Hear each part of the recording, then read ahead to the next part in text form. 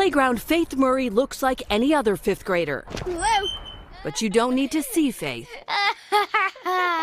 to know she is special. Temperatures in near 32. The 11-year-old already has her own segment on Massachusetts Talking Information Network, a radio station for the visually impaired. I am 11 years old and blind.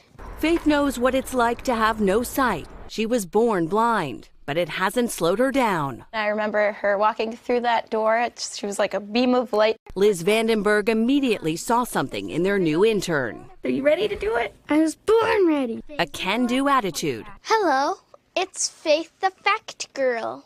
That can't help but inspire. And anyone can accomplish their dreams. 92 years old and losing her sight, Edith Griffiths never misses Faith's broadcast. What is it about her that makes her so special? I think her wholesomeness, her happiness, despite her problems, she seems to enjoy life. Faith reads her copy in Braille. She's quick with a joke. Is there anything you can't do, Faith? See? Other than that?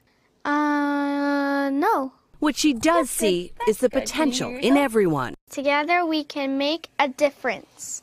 A young girl with an incredible view of the world, This has been Weather Girl Faith with the weather forecast. making every day a little brighter for everyone.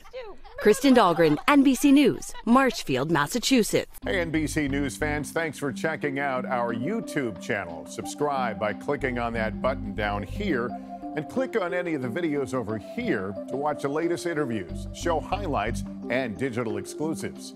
Thanks for watching.